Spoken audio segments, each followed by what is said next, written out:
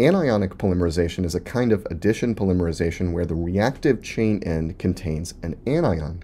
And like the cationic polymerization case, there's a two-stage mechanism here involving an initiator reacting first, followed by the chain lengthening or propagation stage. So the initiator here is typically a Bronsted or Lewis base. And reaction of that Bronsted or Lewis base with a monomer molecule creates an anion, Rm- in the initiation stage. Now that anion can react with neutral monomer molecules repeatedly to lengthen the chain, and we always have a negative charge on the chain end. That's the hallmark of anionic polymerization.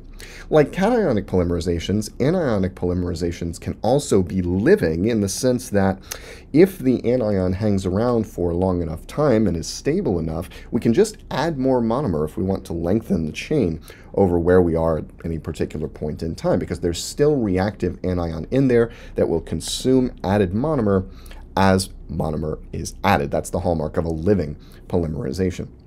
Now, how this actually manifests itself typically involves, again, a CC double bond, or sometimes anion stabilizing atoms like nitrogen and oxygen with negative charge. So here's an example of an anionic alkene polymerization with butyl anion as an initiator. Butyl anion has added to the alkene in the first step, creating this anion. This anion can add to the alkene, creating a new anion, and this happens over and over and over and over again. We can think of it as a nucleophilic addition of the anion to the CC pi bond. And notice we end up with a negative charge on the reactive chain end. That's the hallmark of anionic polymerization. Now, we can get a little clever with anionic polymerizations because there are multiple ways to create an anion. For example, we can think about a leaving group that's taken a pair of electrons with it as forming an anion. And that's what's going on in the second case here, where initiation involved deprotonating this cyclic amide or lactam to create this anion. This anion can add to a neutral molecule of lactam repeatedly, and this results in ring opening and the formation of a free N-. So this is a good opportunity to pause and make sure you understand what's going on here. There's a two-stage mechanism involving nucleophilic addition first, followed by beta elimination of NH-, and this is what leads to this free N-, which is now capable of adding another neutral molecule of lactam and lengthening the polymer chain. These kinds of ring-opening polymerizations under anionic conditions are commonly used. It's a convenient way to kind of package up the monomer, right, in a cyclic form and only open it when polymerization occurs.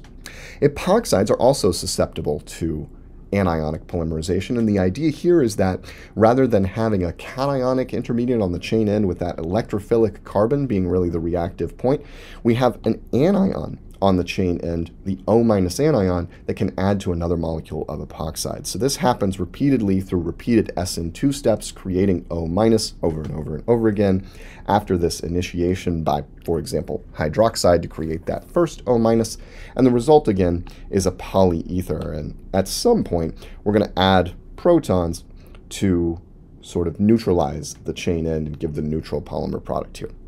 So the hallmark of anionic polymerization, again, is an anion on the end of the chain. These are commonly living if that anion can hang around long enough to react with additional monomer if we add it at some later point in time. Now, electrophilic alkenes are actually ideal for anionic polymerization, and the reasons for this are essentially the reverse of the reasons that nucleophilic alkenes are best for cationic polymerizations. Electrophilic alkenes contain an electron withdrawing group linked to the CC double bond. So a sort of prototypical picture is here. We have our typical structure now for an electron withdrawing group, a double or triple bond involving two atoms where Y is more electronegative than X, making Y partially negative and X partially positive, and we can think about resonance forms of an alkene like this, where this carbon in particular picks up positive charge, showing that this carbon is particularly electrophilic, and the alkene overall is more electrophilic than an unsubstituted alkene like C2H4, ethylene. This has two effects. It makes the monomer itself more electrophilic, so more reactive with anions, more reactive with that anionic chain end, but it also stabilizes the anionic chain end, since the R group is positioned next to where that anion shows up as the chain grows. And this additional resonance form, where we sort of push the negative charge into the electron withdrawing group, leads to resonance stabilization and stabilization of the negative charge in the growing chain end. So this prevents, again, side reactions that would stop propagation, that would stop lengthening of the chain, perhaps before we want it to, or would prevent the polymerization from being living, or something along these lines. So electrophilic alkenes are ideal for anionic polymerizations. They stabilize this negative charge on the growing chain end, and the neutral monomers are more reactive with that anionic chain end as well. Finally, we're just going to very briefly touch on radical polymerizations, which is a very important practical mode for polymerizing polymers today.